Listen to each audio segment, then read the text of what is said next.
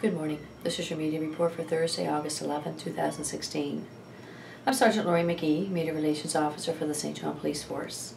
During the last 24 hours, police have responded to 132 calls for service.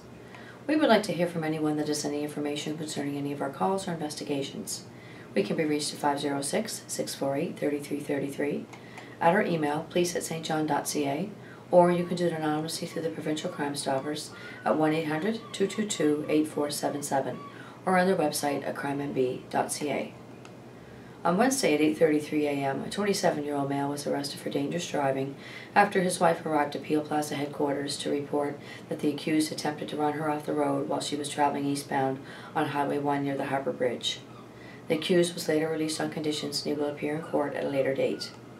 At 12:23 p.m., police received a call to a Roxbury Drive residence for a report of damage to a vehicle. The caller reported that her daughter scratched her vehicle.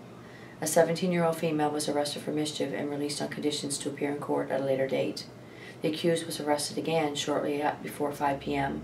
when she returned to Roxbury Drive when earlier released on conditions not to be there.